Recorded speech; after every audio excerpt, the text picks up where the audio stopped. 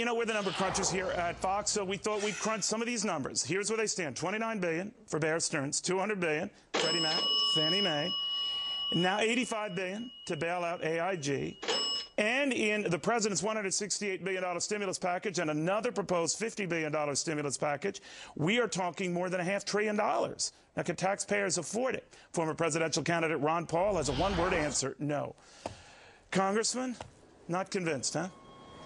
Oh, no. I think your numbers are low. Let's hope it's only $500 billion. My numbers are much higher. They're unknown because we, with that legislation to bail out Fannie Mae and Freddie Mac, it was unlimited. Let the Treasury decide. So it's going to go up, and every day you hear of another emergency. So what would you have done, Congressman, when, let's say, I guess Freddie and Fannie are the biggest. I know we talk about Bear Stearns that was rescued, Lehman that wasn't, AIG that was. Freddie and Fannie seem to be like the penultimate, that they had to be rescued. Did they?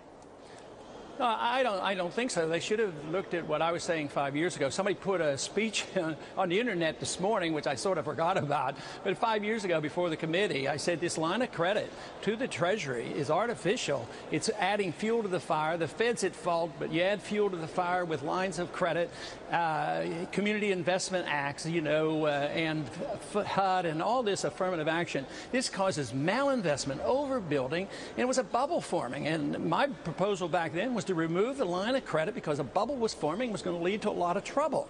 And that's exactly where we are. But you can't solve this problem by saying it's all the Republicans or all the Democrats. Well, I agree. It has to do with monetary policy. I hear you on that. And here's, we got this pickle, right? And now I'm worried that fears cascade upon fears and take out the good with the bad.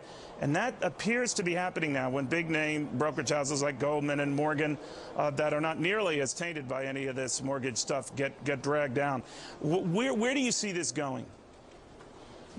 It has a long way to go. I think what you're seeing is the unwinding of trillions of dollars of derivatives. Nobody knows about it. When a guy like Warren Buffett admits he doesn't understand them and it's a big mess, you know it's a big mess. So it's the derivatives. Everybody's involved. AIG, I thought, they talk about assets and they were okay and don't worry that much. Turns out that assets had to do with derivatives. And this is all a fiction. It's an expansion. It's part of the bubble that is started by the Federal Reserve. Then everybody speculates.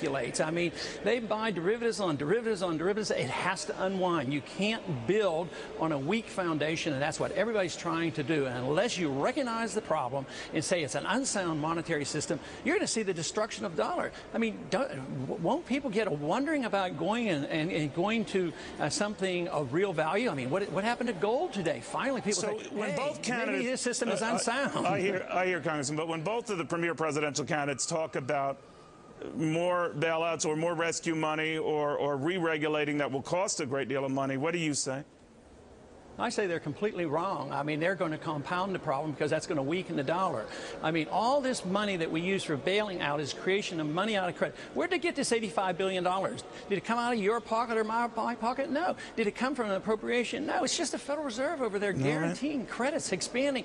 And that is destructive to the dollar. This is very, very destructive to the dollar. When you destroy the dollar, you're going to destroy homes for a lot more people and medical care for everybody else because you're going to see skyrocketing inflation. All right, Ron Paul, always good having you. Thank you. The name at the center of this fellow today, AIG, the guy who used to run it, Hank Greenberg, is here. Does he